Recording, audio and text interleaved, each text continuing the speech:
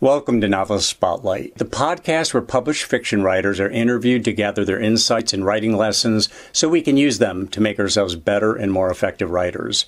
There are just 3 things I ask of you, if appropriate to you and your experience. Please subscribe, please click on the like button, and please share this program link with any family members, friends, or colleagues who might be interested or benefit from the content. Now, on with our program. A few episodes back, I did an interview with Nancy Stohlman, and she talked about flash fiction. She talked about, what if I take a piece of writing, and she said, and I take out all the boring stuff. Reduce it down to flash fiction by taking out all the connective tissue, all the boring stuff, take out all the non-essential copy. And what do you have left? If it's done right, you have an airtight piece of writing. Is what she says. I mean, airtight piece of writing is my phrase, not hers, but essentially she's saying you've got something that's burns hot, short in duration, but interesting and rich in content. Something where there is no opportunity to get bored with anything for the reader because it advances itself word by word and sentence by sentence. Flash fiction isn't for everyone, but you could adopt that mindset that she's talking about to regular full-length fiction and keep writing until we really feel that everything here is of interest. Everything here is worthy of somebody's time. How stringent are we about that? I think it's critical to be stringent in that way. And fact of the matter, isn't that why it takes so long to get writing done? Because you have to do so much writing to produce what you really want to put in front of people or something that's really going to win the day. So lessons of flash fiction can be applied to the long form fiction or to short stories. And it's especially important now because it takes so much effort to get a person's attention. There are so many podcasts, there are so many movies, so many TV shows and streaming channels.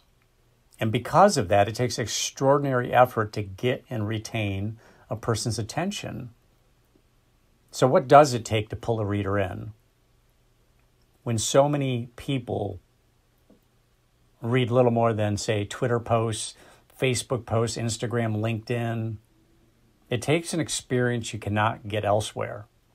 That's the writer's challenge, to put readers, to put them in an environment, put them with people in situations that cannot be replicated in the nonfiction secular temporal world that we live in.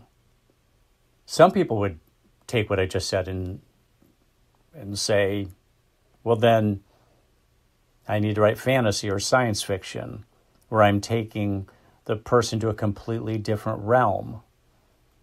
But I don't think that's the case at all.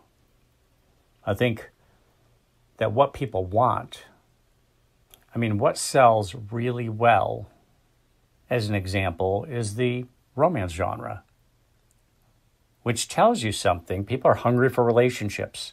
And the way we live today, the way we live disconnected or tenuously connected lives where we use social media to create or sustain relationships with people we never really see, never will see again for the rest of our lives, is that really a relationship? Is that really feeding us, the social media reading? It's a very tenuous relationship at best, and that's what we have these days, a collection of tenuous social media relationships, when by contrast, well-rendered fiction can create relationships that people are not getting in their lives, that they're not getting in the nonfiction world that they live in. The kind of relationships that they're not getting through social media, not getting through maybe even their workplace, especially now that so many of us work remotely. People are working at home these days. They're not going into an office and actually seeing people and hearing firsthand about trials and tribulations and adventures that their coworkers are living through. So where does that connection, the kind of connection that makes us privy to maybe some extraordinary relationships, extraordinarily good, bad, or dysfunctional relationships, that we don't get in the quote-unquote real world, those are the words on the written page or the spoken words from an audiobook. And that's our challenge. We don't have to create another world, as in a science fiction or fantasy world. We simply have to create an environment with people and connections that engage a person, that engages the reader or the listener, and connect them in a way that they don't get in their daily lives. I mean, there's a lot of people out there who read because they don't have the kind of relationships or the kind of interesting people in their lives that they're looking for. And we can take them to those places. We can take them on travel to Bali or exotic locales of the Middle East or Asia, to the cafes of Europe. It's a challenge, but nobody writes without being challenged. I mean, no serious fiction writer isn't being challenged. That's part of what we love and hate about the writing process. You know, how does Stephen King do it? How does Nelson DeMille do it? How does Danielle Steele or John Grisham or Kurt Vonnegut do it? If we look at what they've done and what they're doing, and we look at how their works of fiction are constructed, we learn something. That's why I don't read fiction like I used to. I read it very analytically.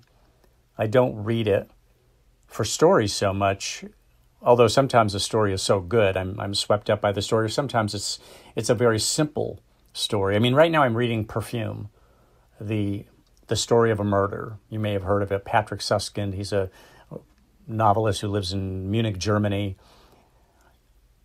The novel was celebrated when it came out back in 2001, I believe was when it was published. And it's a simple story, and it just takes you along. It's very easy to track. And then in addition to that story that tracks easily, there are all the elements to his character development and his actual sentence construction. But in most cases, I'm reading a novel for the characters, the quality of writing, the wordplay. And then I especially, cherish books that tell a great story to boot, but accomplish that in a literary fashion that appeals to readers and critics. Books that become bestsellers that are both critically acclaimed and sell well. Well, obviously, a bestseller sells well, but to also get the critical acclaim, it's so rare because people, what do? We either are going for kind of the money, kind of the market, the broad market, while other people are not necessarily shooting for that, but as a byproduct of the work they've done. The Goldfinch by Donna Tartt, hugely acclaimed by the critics, huge seller, turned into a movie. All the Light That We Cannot See by Anthony Doerr came out about the same time, was at the top of the bestseller list along with The Goldfinch for a long, long time. And wow, what a beautiful piece of writing that is. And a bestseller to boot. The critics love the book. Readers love the book. Everyday readers love the book. But that's pretty uncommon, to have a bestseller and a critically hailed book. The House of Sand and Fog. I recently read The House of Sand and Fog. What a great piece of work. Andre Dubus III, who I'm hoping to have on the program down the road here in the next several months. No commitment yet, but the feelers are out there. Great book, and he even made a good movie. Another example of a really well-written book, critically acclaimed book, embraced in big numbers by readers. So I'm at a stage in my life where I've never been pickier about what I read. There are so many possibilities, and if it doesn't feed my heart or my head, I move on to something else. So that's what we're doing, or at least trying to do, is give people experiences and relationships that they're not getting in their daily lives. There's always something missing in anyone's life. There's always a place for us to plug in. The hard part is finding that magic formula, But we persevere. That's what we do. That's what writers do. That's what fiction writers do. We persevere. Thank you for listening.